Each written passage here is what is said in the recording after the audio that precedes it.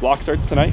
We're gonna try something new with this group. We're gonna be doing some med ball heaves, like a forward med ball heave, and then straight away into the blocks to see if we can kind of get that horizontal projection from the medicine ball toss into the block start. And then we have 4 fast runs after that, 150, 120, 100, and an 80 with not quite full rest, and then a bunch of general strength stuff at the end. So that'll be 2 hours.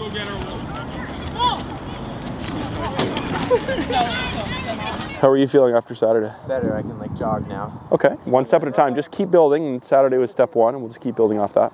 A little bit, it's a little tiny bit more every day though, not like jumping into the deep end straight away. For sure, I don't want to injure it. No. Get your knees a little further apart on that one. Both sides. I'm Zach. I do the 400, and I just got drafted to the Bears.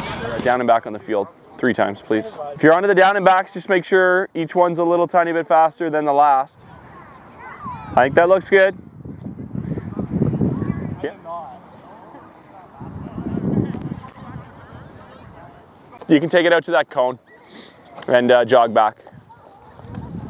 Straight leg bounds, yes, absolutely. Kind of recreating that motion of the foot underneath the hip and making sure that the hips are in a good position, glutes are pushing forward, and that they're also maintaining some good upper body torso. So generally what happens is if there's any weakness in the core, they'll lean way back, so the shoulders will be kind of in a position like this. So we try to use it as an opportunity to cue up like kind of good upright torso position for, that's more like their upright sprinting. I'm not as concerned with that for our Excel. That's why we do the sprint bound before Excels.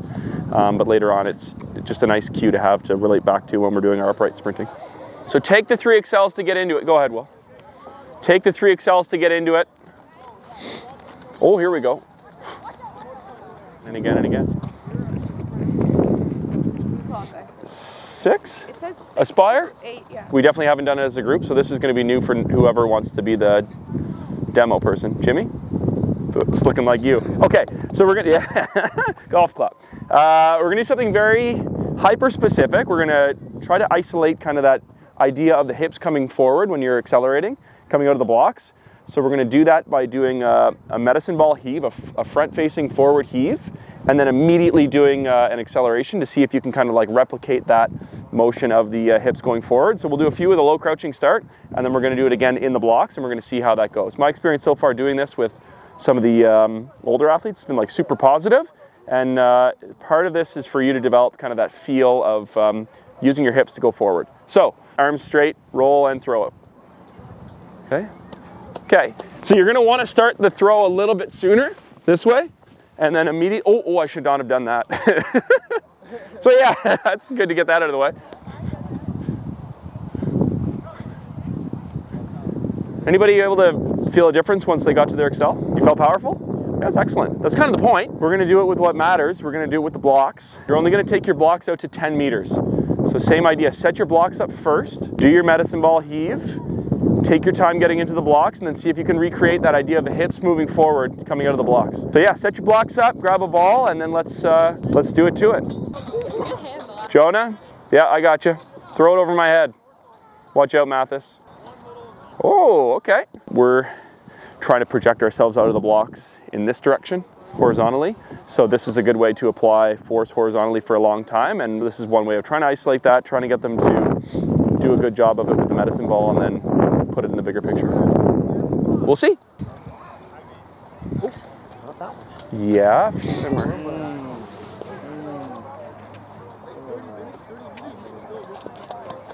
So let's try to bring that aggression into the ball throw, and then also the Excel.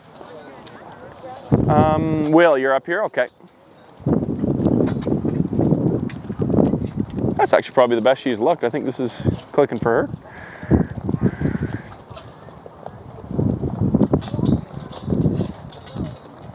Flat back, shoulders forward. Set. Okay, next group, set them up. Set.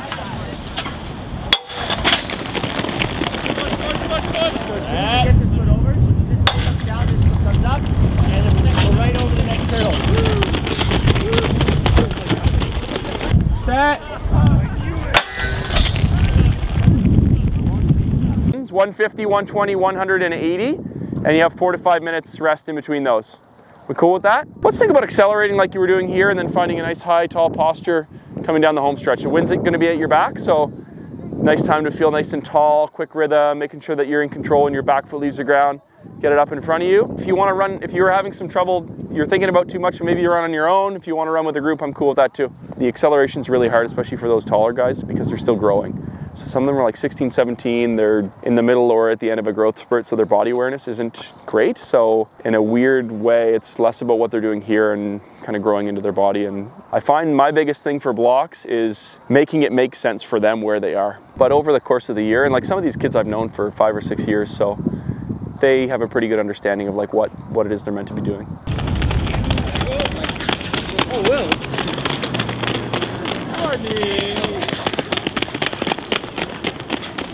Stay plugged in, finish it, go back, try again. And over the course of doing that a bunch of times, it's going to click. But you got to start by laying a... Can you give me one more? Yeah. I'm not so worried about the 80 with you, but I would like the one more run. Push, stand up, stand up. The idea, if I'm saying push, it's always during their accel. And kind of like when they're accelerating, I'm asking them to like push down and back. That's why I'm saying push. Yeah, no, it's funny. Yeah, the other side of that is like that very generic like push. Okay, one more. What's something you're going to work on this one? Everyone's got to give me something. Okay, arms, especially at the end. Listen to them. Quick cadence. Owen, what's going on? What's the last one? 80 meters. Oh, we just did that. You just did that? Okay, flats on, and we'll meet at the hill over there. Okay, we are going to head to that little hill over there. Do some tiny little exercises, and that'll be that. I see these guys, for the most part, just 3 times. And that's by design. In grade 11, if I've known them for a few years, I might ask them to come in a 4th day or give them something to do on their own. If they're at that age where it's still important to be doing other sports. So a lot of them are playing soccer, basketball, volleyball, hockey, these sorts of things, and that's really good. Just to make sure they're not overtraining and not getting too burnt out. But a normal week, these guys go Monday, Thursday, Saturday. So recently it's been short speed on Monday, and that's partly because there are some local competitions on Thursday, so I want to make sure that we're not interfering with that too much, and they're still able to be fresh for that. Thursday we'll have maybe like a strength, explosive power, mobility, and then some long tempo, and then Saturday is lactic capacity, anaerobic lactic work, and then we'll roll that for 3 or 4 weeks, and then maybe take an off week, or maybe we'll break, or maybe test, and then shake it up. So usually try to roll month-long cycles.